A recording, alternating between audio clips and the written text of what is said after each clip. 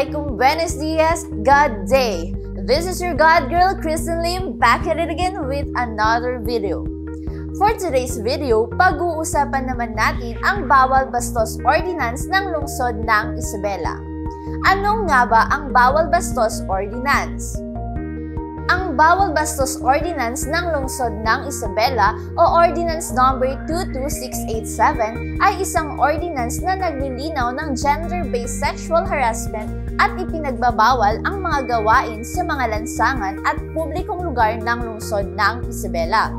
Kasama ng pagpapataw ng mga parusa batay sa Republic Act No. 11313 o mas kilala bilang Safe Spaces Act na ipinatupad na batas. The crimes of gender-based streets and public spaces sexual harassment are committed through any unwanted and uninvited sexual acts or remarks against any person regardless of the motive for committing such action or remarks. Batay sa City Ordinance 22687, pinagbabawal ang mga sumusunod: paghipo, pagmumura, di kanais-nais na imbitasyon, pagtitig ng may pagnanasa, pag-masturbate sa publiko, pagpapakita ng pribadong parte ng katawan, mga pahayag na sexual, paggamit ng mga salitang nanlilibak sa pagkakakilanlan ng isang tao, paulit-ulit na hindi inanyayahang komento o kilos sa hitsura ng isang tao, pagsipol, panunuya, pambabastos, walang humpay na paghiling sa mga personal na detalye tulad ng pangalan, pagiging oportunista, pasalita man o pisikal na hindi ka nais-nais at pagbabanta sa kaligtasan. I-report ang bawat pang-aabuso sa sumusunod na numero.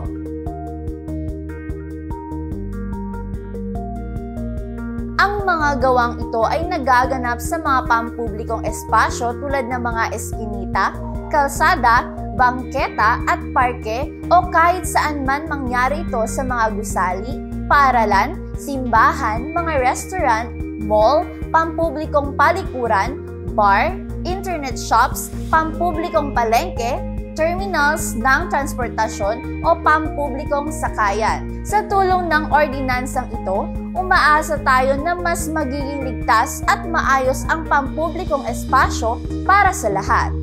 Huwag nating hayaang mawalan ng halagang ating dignidad sa kahit anong pampublikong lugar. Kaya't patuloy natin itong suportahan at ipatupad at magkaisa tayong itaguyod ang kaligtasan at respeto para sa bawat mamamayan ng Isabela City. Maraming salamat sa inyong panonood at pag-unawa. Hanggang sa susunod na pagkakataon, ito ang inyong God Girl Kristen Lim na nagsasabing bawal ang bastos, mahalaga ang respeto.